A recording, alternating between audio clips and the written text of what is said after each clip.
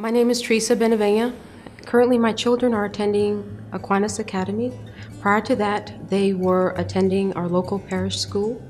And about 2 years into that education, I started noticing signs that they needed to be challenged further.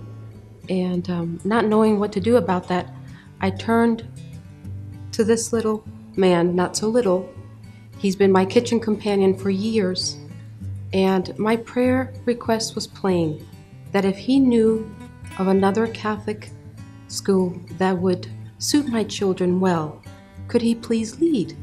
So 1.5 years into that prayer, I found out about Aquinas through a friend. I spoke to Mrs. Mitros, head of school.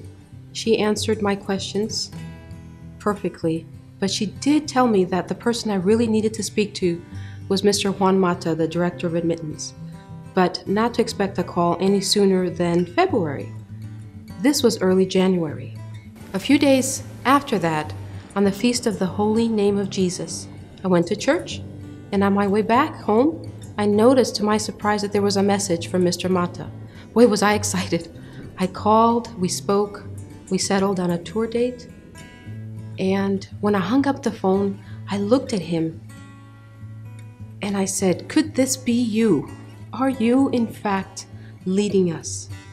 Well, that night, when I picked his novena booklet, for the first time I read a bit of information that I'd never seen before, and it clearly stated that in Prague, his feast day is celebrated on the feast of the Holy Name of Jesus.